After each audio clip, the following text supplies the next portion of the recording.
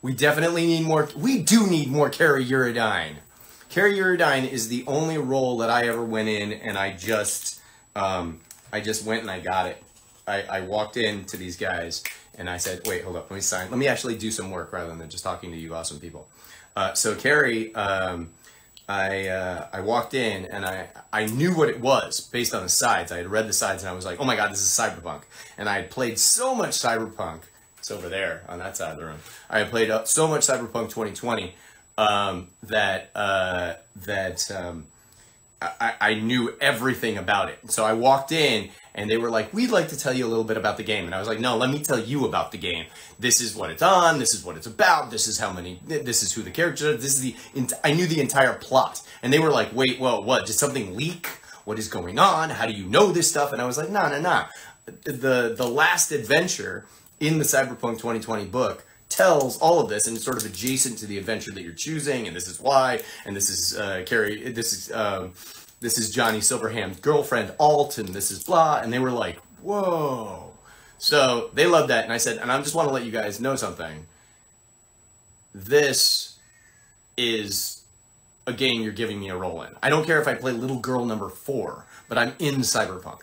And they were like, "Okay." And then I went in and I did Kerry, and Kerry was just great because he's down here and he's just this roughneck who understands everything and he's seen it all. And you know what's even more funny? If you think about the timing of Cyberpunk 2077 and the fact that everybody now lives to 200, but Kerry's like 75 or so, like Kerry's a millennial. I mean, he's a millennial. So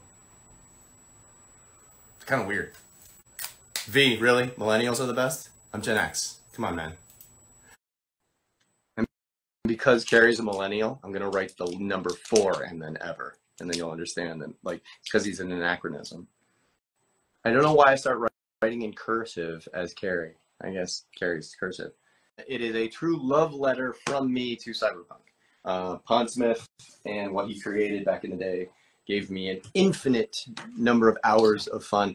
I even loved the system. I loved how it was, and so I built it into my portrayal of Kerry, and really to get to play, you know, Johnny Silverhand's number 1. Or actually, Johnny was my singer, not the other way around. I always thought they had a sort of like Sting vibe, right? Like Sting is the lead singer and he's like that, but you know, they have this sort of like the Police. They were always really contentious. So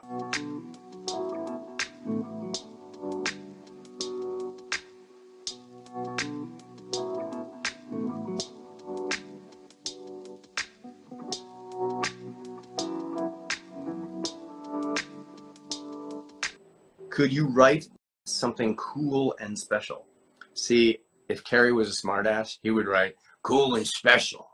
But I won't do that. See, I think Kerry's a sentimentalist. I loved the text messages that they added from Kerry to V. I felt like it resolved that storyline, although Kerry was a little tacky. But yeah, I really loved it. V, PG-13, of course. My main, although that ain't Kerry. It all down, Choom. That's what it is. Kerry believes in that. Pure anarchy. Well, that's because I just want to talk to you guys, and I think you're awesome. Da,